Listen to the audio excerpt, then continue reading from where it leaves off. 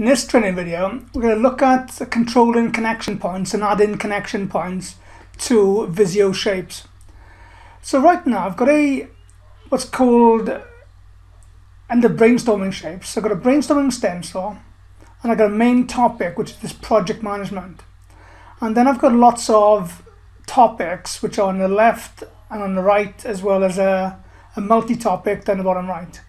Now I'm trying to connect these to the main topic, but for example I've got a wavy connector attached to the first topic. Now if I try and connect this to the main topic,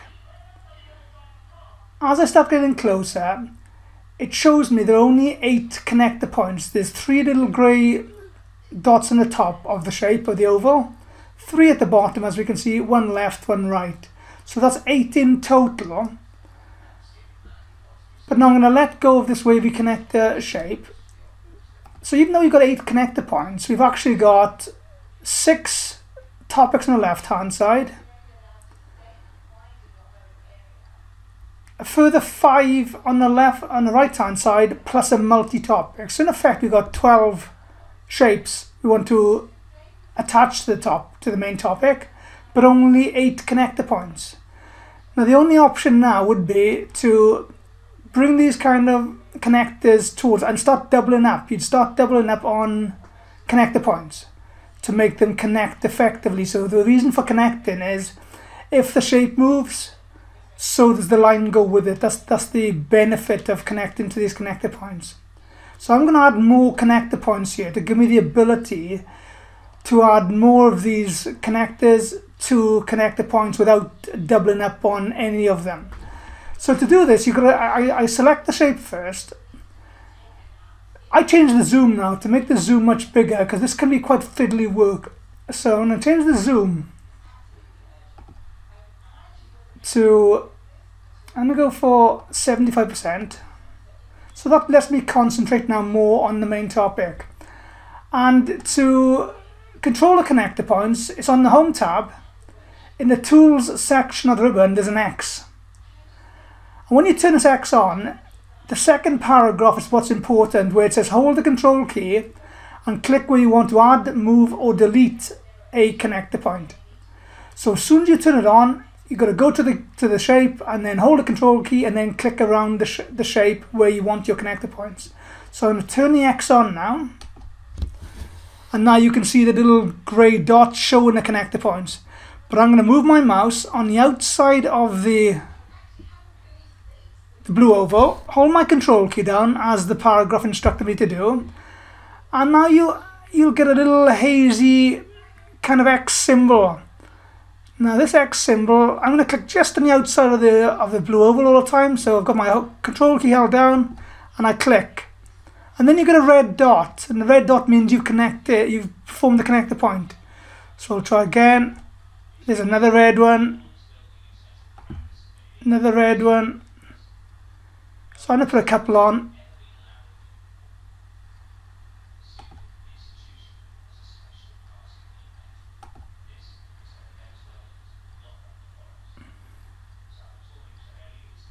Some of them I put inside the shape, but I can change these afterwards.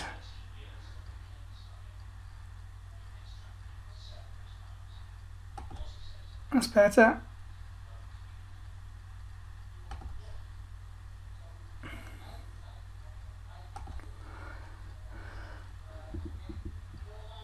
Okay, the ones inside the shape I can click on and I can delete.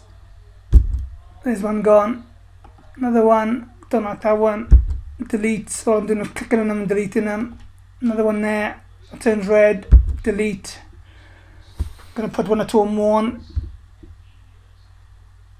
Just click correctly.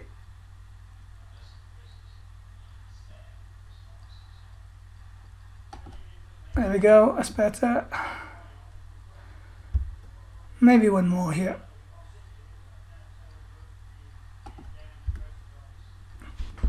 I don't like that one, that's just a bit too much inside the shape. So I'm going to click on it and I'll delete it.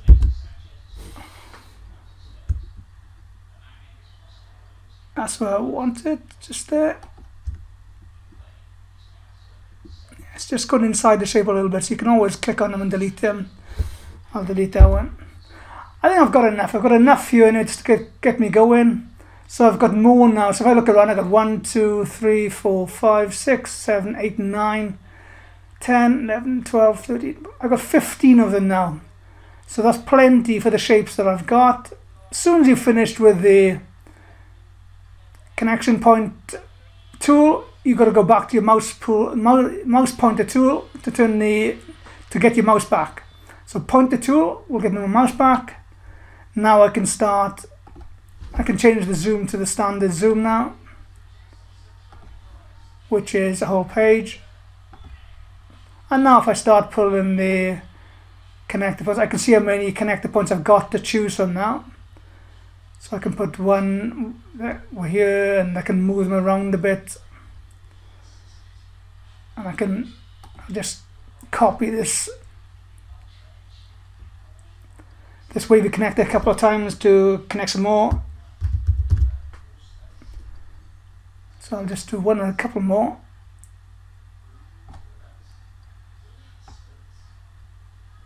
So I'll connect that to there.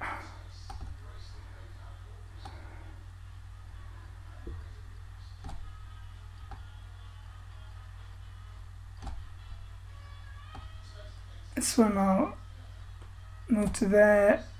Just get the shape back a bit.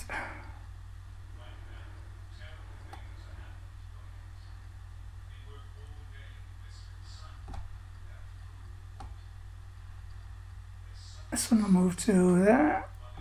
And you get the idea of how it's working. So there's some connectors connected to connector points after I've added extra connection points. So this completes the video on adding connection points and also deleting one or two if they go out of sync. And do this effectively by changing the zoom, make the zoom bigger. You've got to go to the Home tab, turn the X on for the connection points. When you've done that, hold your control key down and click on the outside of the edge of the shapes to actually get extra connector points. But this completes the training video on connection points and adding more connection points to a individual shape, but you can also do it for many different shapes. But this completes a training video on adding, deleting and controlling connection points for Microsoft Visio shapes. If you enjoyed this video, make sure you like and subscribe to our channel. Hope to see you for the next tutorial, and thanks for watching.